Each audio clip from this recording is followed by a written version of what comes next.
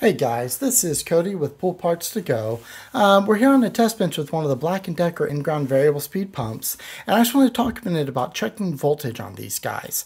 Now there's multiple ways to check voltage. This is just a standard multimeter. You can find these really anywhere that sells hardware. There's little stick testers that just have small little leads that come off of them. These are actually pretty handy. I've used these quite a bit, and they're all the way up to fancy auto-selecting, auto-ranging meters that do all sorts of weird stuff. But for checking voltage on an appliance like these, especially 240 volt appliance, we do want to make sure that we're using something that can actually measure the voltage. What we do not want to use are the little tick tracers, the little non-contact ones with a little white nub on the end. Those really only show the presence of voltage. They don't really test for what the voltage actually is.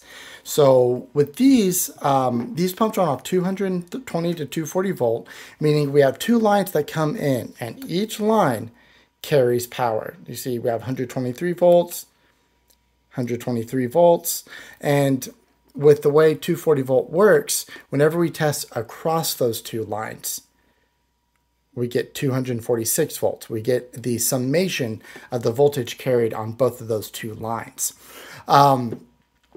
Whenever you're testing this, it's tempting to just come in and go, okay, 120, 120, I'm good. We want to always make sure that we're testing for the 240 by testing across the two lines. That is the important number.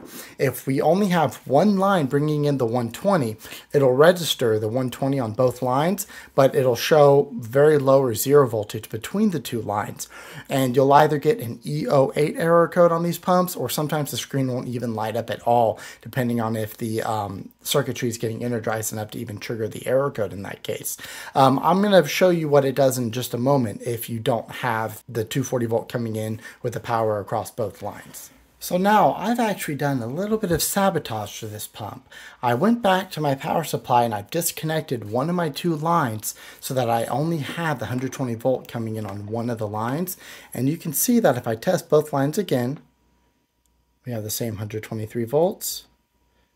We have the same 123 volts, but now whenever I test across the two, I'm getting 0.75, just a little bit of nominal latent voltage. That's because one line is carrying the power in. That power is going through the pump and coming back out on the other line. So we're getting the 120 volts that's showing on both of these wires, but whenever we go across the two, since they're actually carrying the same power as each other right now, we're not getting the 240 volts between the two of them. And in this situation, you'd want to go back, you'd want to check any switches, any old timers, any old junction boxes, your breaker, and you want to trace back and see where that other leg is losing its power, and then rectify that issue to make sure we're getting the full voltage to the pump itself.